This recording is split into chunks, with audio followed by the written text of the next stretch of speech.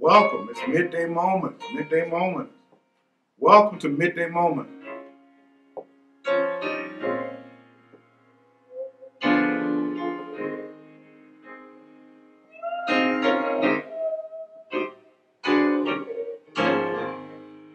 Welcome to Midday Moments.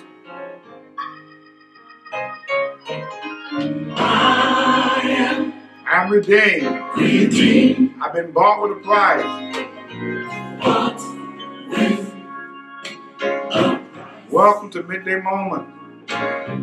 Jesus has changed my whole life. Welcome to Midday Moments. If anybody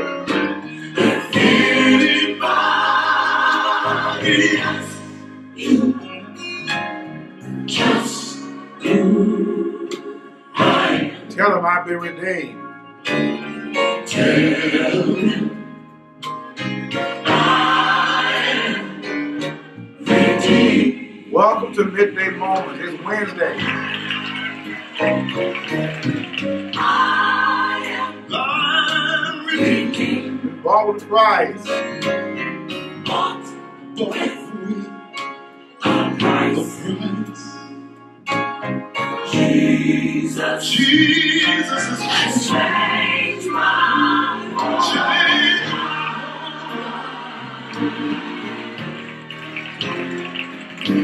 If anybody asks you just Welcome to Midday Moments. Thank you for joining us. How grateful I am that you are taking some time, at whatever time you are viewing this, to us for this time of impartation. It is our midweek moments. It is the time that I get just to pour in for a few moments, something inspirational from the Word of God. Let me invite you now to join me in a word of prayer. God our Father, how thankful we are that you have given us another day, another opportunity to speak a word from your word and to speak a word about you. God, we graciously thank you for the many blessings that you bestows upon us. We thank you for life, health, and strength. We thank you that life is as well as it is. Oh God, we pray now that in these moments that we have, that the words I will share will uplift someone, inspire someone, assure someone that you are still God. Thank you again for your goodness and your grace and your mercy. In your name we pray. Amen. Well, today, my midday moment is entitled From Overwhelmed to Overflowing. From overwhelmed to overflowing. John 10, verse 10. Jesus says, I have come in order that you might have life. Life in all of its fullness. King James talks about, I come that you may have life and have it abundantly. From overwhelmed to overflowing. You know, the moment you start doubting the goodness of God, the moment you start doubting the presence of God, and you start deciding to make decisions that just make you happy, I'm convinced that you will have all kinds of issues and all kinds of problems. Because the moment you start doubting the goodness, the grace, and the will of God for your life and begin to make decisions that just revolve around making you happy, you have all kinds of problems. You wind up, in my opinion, overworked, over anxious, overloaded, and just generally overwhelmed. Because whenever we take matters in our own hands, whenever as children of God, we decide, we think that we know what is better for us, we ultimately end up overworked, over overwhelmed and overloaded. But God's promise to us is that he came that we might have an overflowing life.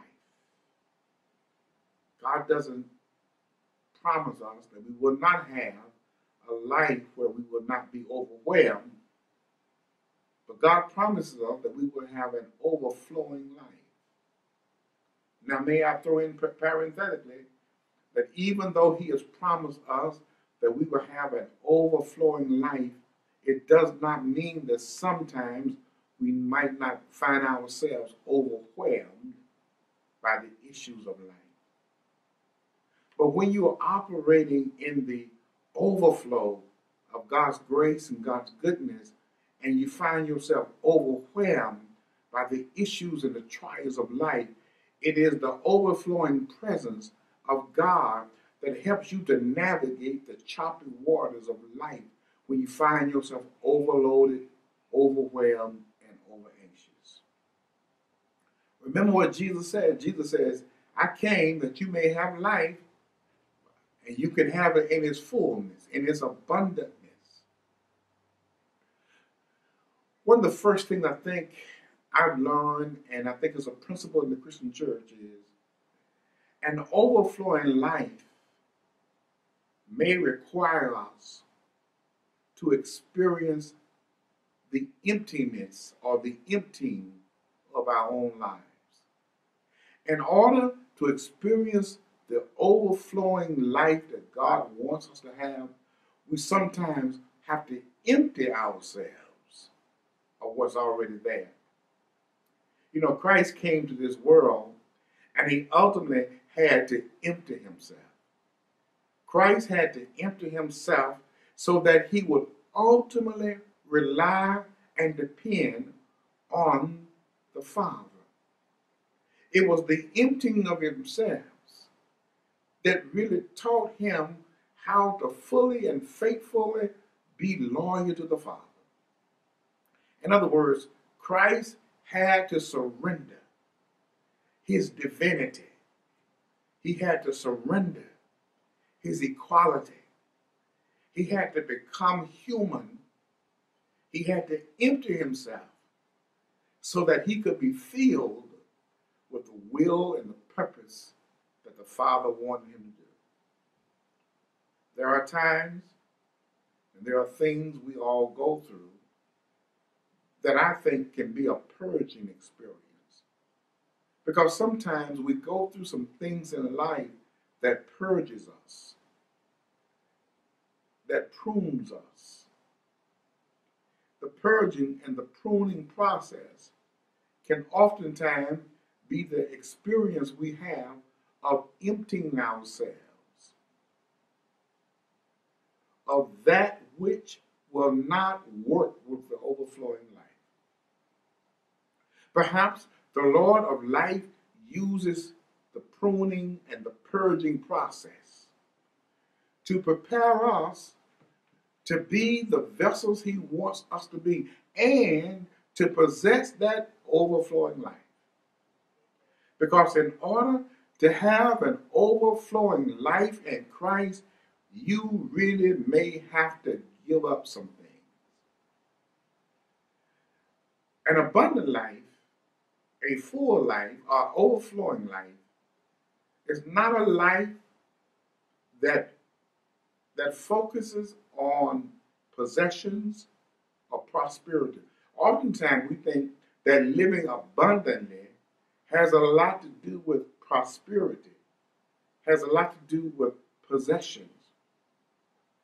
But an abundant life or an overflowing life has more to do about purpose and about not what one possesses, but what possesses one. Because an overflowing life helps us to be possessed by something greater than ourselves, something more glorious than what we can see. This overflowing life is really Christ living in us.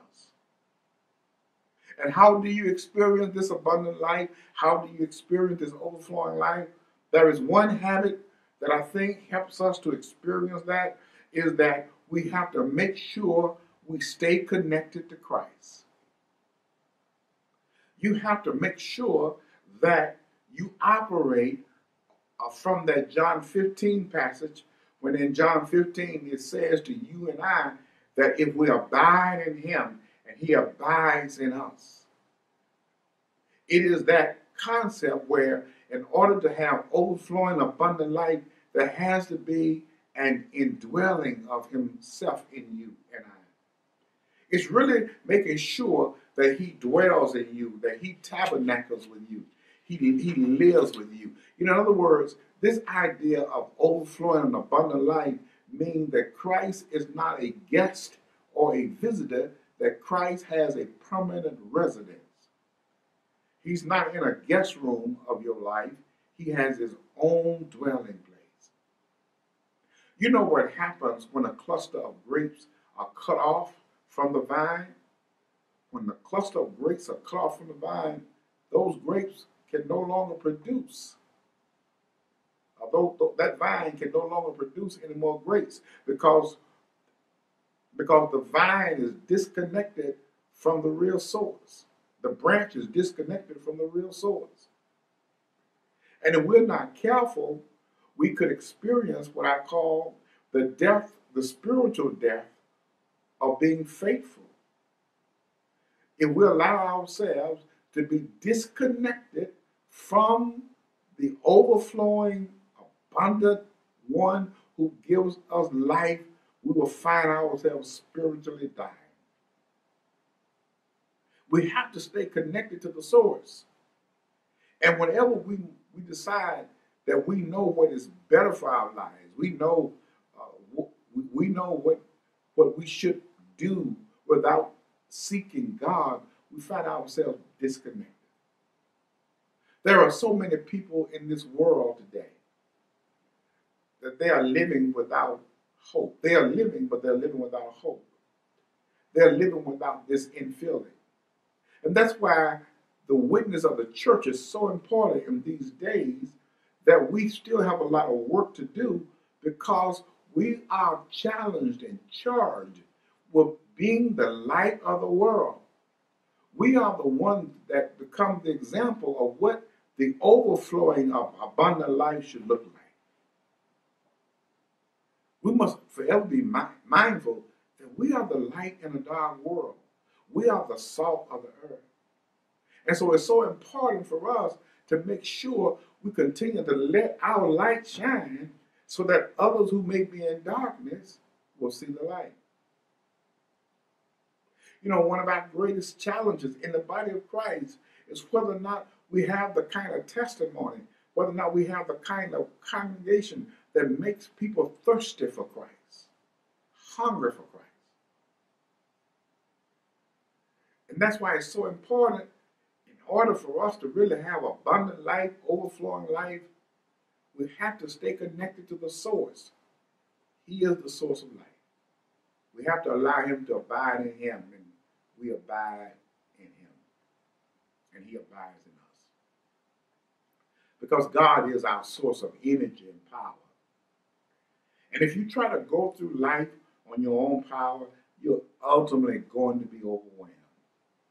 But if you are connected to him, you'll have the power you need to get through your season of overwhelming.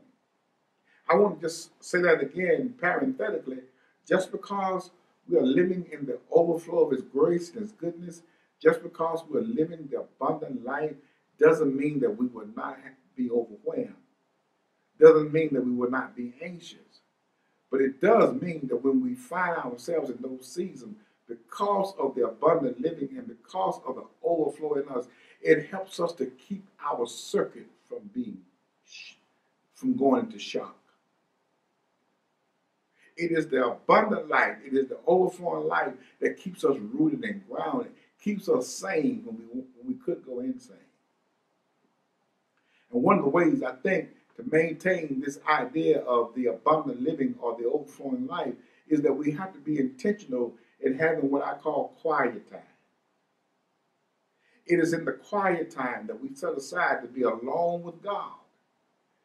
And in that quiet time, we get to know where God is leading us, what God is saying to us through his word. You know, Jesus was real good at that. Jesus was very good at having quiet time. You see in the New Testament where he would oftentimes get away. It was his quiet time to pray and to talk to his Father, because whenever Jesus went for quiet time, he was inspired. He was energized. He got what he needed in order to face what he was going through.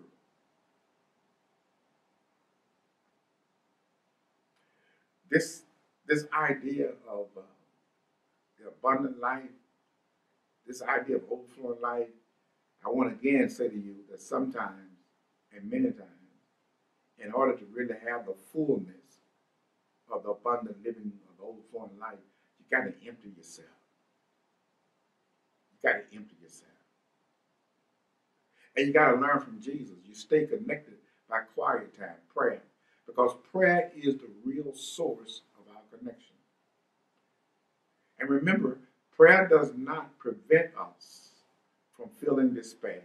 Prayer does not in any way guarantee that we won't be defeated. Prayer will not in any way exclude us from depression. As Christians, we go through defeat, we go through despair, we go through depressions, we go through failures like anybody else. But prayer helps us as believers to be able to manage those things without them managing us. Prayer helps us that when our spiritual garments of life is unraveling, prayer becomes the hem of our garments that keeps us intact. When we find ourselves becoming unglued because of situations and struggles and storms, prayer becomes the very thing that keeps us sealed. I love what David talks about in Psalm 40. I waited patiently upon the Lord, and he heard my cry, and he inclined unto me. See, it is prayer really that helps us to make it through those overwhelming, those over anxious, those overloading moments. That prayer helps you and I to remain in a sense of calmness when chaos is all around us. Prayer helps us not to act on our fears. Prayer helps us not to act on our frustrations. Prayer helps us to stay grounded when the things of life and when life is shaking the very ground that we are on. Prayer helps us to stay connected when it's so easy to disconnect. Sometimes life can almost get the best of you, but it will never get the best of God in you if you stay grounded. Life will try to get the best of you, but it can't get the best of God in you if you stay connected. Even Christ knew that he needed to stay connected to the Father. And even though he was the Son of God, but he knew he had to stay connected to the Father, because he knew that overflowing and abundant life was all about staying connected. Let me just encourage you today to believe and walk in the promises of God, that he did come that you could have abundant life, overflowing life. But you got to remember that in order to walk in that abundance, you may have to empty yourself. Empty yourself of your fears. Empty yourself of the pain of your past. Empty yourself of the suspicions. Empty yourself of those things that may get in your way. And you got to make sure that you are intentional in your prayer life to stay rooted and stay connected so that you can walk in that abundance, in that overflowing life. I want to challenge you, wherever you are, whatever you are experiencing today, I want to challenge you to be intentional in emptying yourself. Be intentional and finding that quiet time.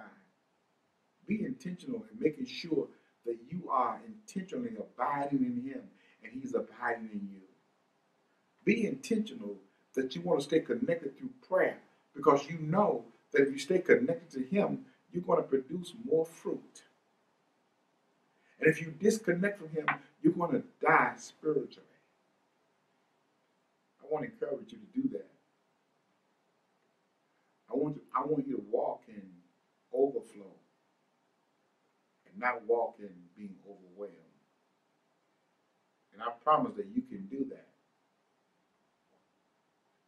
if you walk in the abundant living and the overflowing life.